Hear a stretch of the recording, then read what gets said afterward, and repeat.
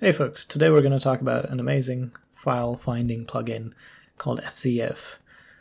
It's basically a wrapper over a program called fzf, which is a fuzzy file finder, and we're going to be using it in Vim, and there is really nice support for wrapping in Vim. So let's get into it. The first thing we do is we include it as part of our Vim config file. And I actually have the commands ready here, so we can just copy, paste. So the first part of this, the first plug actually pulls down the fzf binary and it actually installs it in your computer, and the second part is the actual Vim plugin. So if we source our Vim file and we do plug install, this will take care of installing Vim. And you can see that it's actually, there's a post update hook for install, but because actually the binary is already installed on my system, it's done. There's no issue there, actually. All right. Now that we have fzf installed, we can cd into a directory of a project that we are working on. We can start up Vim, and then we can use the files command to search through the directory itself. So if I type files here, it does a fuzzy search here, and you can see that the default configuration opens this sort of floating window, and there's a preview on the right side. I can go up or down using up or down arrows. I can also use Control-N and Control-P to go up and down. The cool part about fuzzy searching is the fact that it matches. So if I want to open, let's say I want to open the skateboarder.h file, but I'm not on it yet, so I can just do skb.h, right? And you can see there's actually two skateboarder.h files inside this project. So you don't actually have to type in the full path because it does a fuzzy search based off of the characters that you enter. So I can open it and it's nice. But typing in the files all the time is not really useful, so we can just use a simple mapping to bind it to a easy shortcut. In our case, I prefer Control-P because I used to use a plugin called Control-P for this. So let's copy this and let's paste it down here.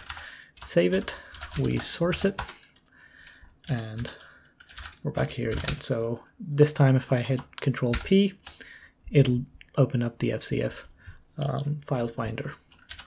And Control-C or escape or anything will let you exit out of it. Now, the cool part is you can use there's different ways to open these files once you're in fzf. So I can hit enter on a file and it does open it. And I can also hit Control-T on a file to open it in a new tab. And if I hit Control-V, it opens it in a vertical split. And finally, if I hit Control-X, it'll open it in a horizontal split.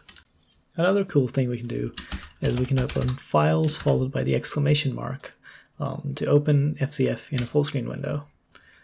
And this is useful when our regular Control-P seems too constrained for us.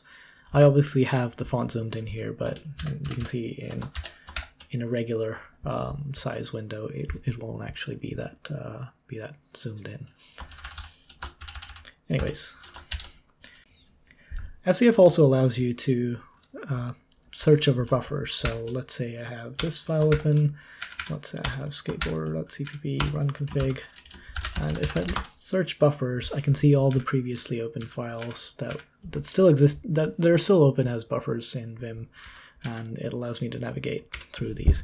And this is a lot better than using the regular Vim bnext or bprev to go around buffers. Buffers are a cool way to open files. I don't like to use tabs at all because I know that I have these files open as buffers, and I can just use fzf to search through them. The fzf Vim GitHub page actually has a bunch of configuration options, and it's really extensive, and you can obviously read through those. One of the ones I'm going to touch on here is actually the ability to change the preview window. So right now it just uses a pop-up, but we can actually switch that to taking up the bottom half of the page, or bottom 40%, I guess. Let's copy this and paste it. Oops. Let's paste it here. and we can source this. And now if we open Vim and launch FZF, you'll see that it takes the bottom 40% of the page. And some people prefer this over the regular pop-up window. I do like the pop-up window though. Yep. For more configuration options, feel free to peruse through the GitHub page for FZF and give them a star as well. One final thing, the file I referenced for this video here, I'll have this uploaded to actually codevion.github.io, and you'll see this is actually uses MDWiki, which I talked about in a different video, and you can click on the previous video about Snake or fzf.vim, where I'll have everything related to FZF, the things that I talked about in the video, that is. Thank you guys for watching. Please like and subscribe.